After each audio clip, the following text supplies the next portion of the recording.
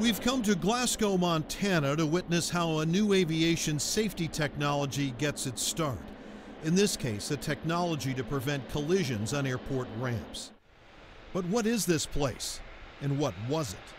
This was a SAC base, standing for the Strategic Air Command. They used to park big B-52 bombers in these hangars. And then as the global political situation changed, the government simply left. So in 1979, the county took over this property, Valley County. Darcelle Wassine used to manage this place for the county. She now runs it for Boeing, which bought it in 1992. We maintain the facilities that we need to support flight test and doing testing on this site.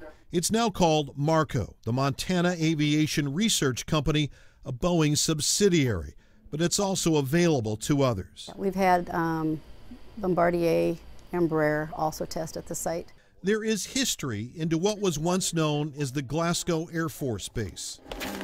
It was a supersonic 101B Voodoo that was stationed here. She keeps this newspaper article written shortly after it opened. I do have some pictures of the B-52s too that we had here. This is 59. 1959, yeah. In many ways, it's a place frozen in time. The old prices and the mess are still posted. Breakfast for 50 cents, others just $1. The mess still serves meals to flight test crews. Surplus buildings remain boarded up. There's some peeling paint. The fence has endured many Montana winters. It remains what it was. The control tower clock stopped at 0300 hours. Dial telephones haven't carried a voice in decades. But the tower doesn't have much to control anyway. All this loneliness has its advantages. Because we're remote. It's a great airspace. They can get a lot done.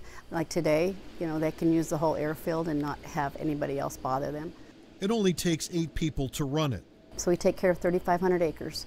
More fly in like we did for testing. You don't have to share it with anybody. Boeing has even used this place for noise testing because it is so remote, so quiet. Here, some 35 miles south of the Canadian border, some 100 miles west of the North Dakota state line. A place that once defended the nation, now helping develop tomorrow's technologies.